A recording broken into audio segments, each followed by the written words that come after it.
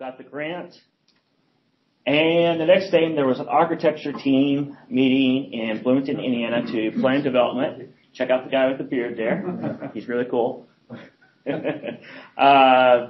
the architecture team met March 2005 and started to plan the development on this. So the first thing we did was look at the IU's financial system. What is it? Well, it was an administrative application first.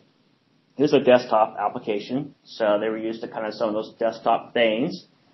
Lots of CRUD and lots of repetition. All right, lots and lots of repetition. Oh, sorry. So instead of just jumping in and starting to deliver the documents and the modules and so forth, this team spent about roughly 3 months developing infrastructure to help. Okay, so the team got together to look at those areas that were kind of repetitive, and tried to build something that would allow those screens to be built a little bit faster, and ended up creating various little areas that everybody's probably familiar with by now. Lookups, which are search screens; inquiry, which is a drill down; maintenance, which is editing table data; and then general documents to perform some kind of a transaction, and there was a little bit of infrastructure there for dialogues and a little bit of infrastructure for business rules.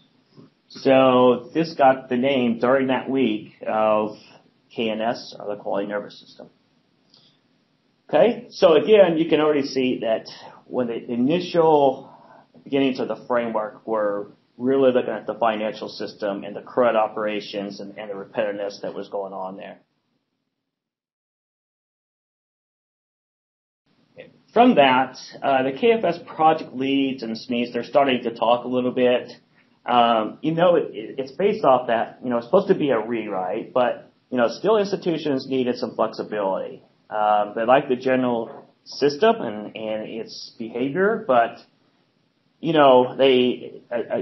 taking IU's data model exactly as it is would not work for everybody. That's just one example. So they needed some level of customization.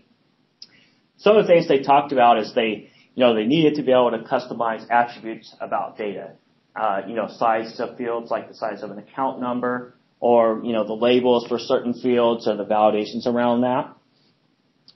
They needed to be able to add attributes that the base system might not provide out of the box. They might have attributes that only that institution tracked, so it's not going to be part of the out-of-the-box system. So they needed to add attributes and, be able to have those as part of the search screens and the maintenance screens and so forth. And then, of course, customizing business rules, customizing the particular rules, the values for those. IU might use this object code for a certain reason, but Cornell might use it for a different reason and so forth. So they kind of came back to the architecture team and said, we need this kind of flexibility here in the system. In addition, they said, we hope that this system will provide a better upgrade experience than PeopleSoft. IU and many others were just coming out of that kind of phase where they had made lots of customizations to PeopleSoft and then had to go through upgrades and so forth. And so that was a really important driver too. They said, these institutions, they need to be able to customize it and not have it be a nightmare when they try to upgrade. So the dev team from that created a few different concepts. One of those was called a data dictionary. And this is essentially just an external repository of metadata about the data in the system. So this would contain like the labels and the size and various other things. And because it's external to the system, that would allow institutions to tweak those values for their particular implementation. It also had, I should put in here, limited ability to configure the UIs for the lookups and the inquiry and the maintenance. So when an institution added a custom attribute, they could change the configuration to include that attribute.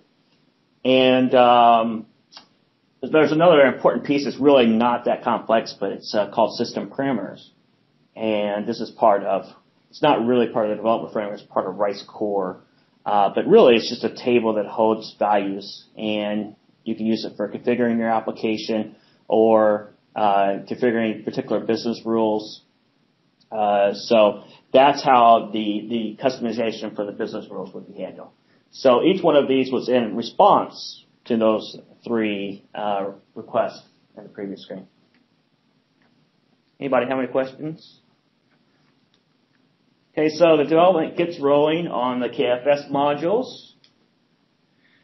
A little bit later, by the way, I'm likely to get some of this wrong, especially when it comes to Kuali student. I sent you a note, Sean, because I wasn't sure about one thing, but. I thought I said you could ask Mike about that. Okay. So if I say something wrong, let me know. Yeah. Was the stuff that you were running for KFS, was that still primarily being developed internally within IU at that time? Or were there other institutions already involved? Yeah, those initial partnering institutions, 5 or 6 of us. Okay. IU, Hawaii, Arizona, Cornell. Oh, yeah. But it was all just part of the KFS. Everything was just built in the KFS.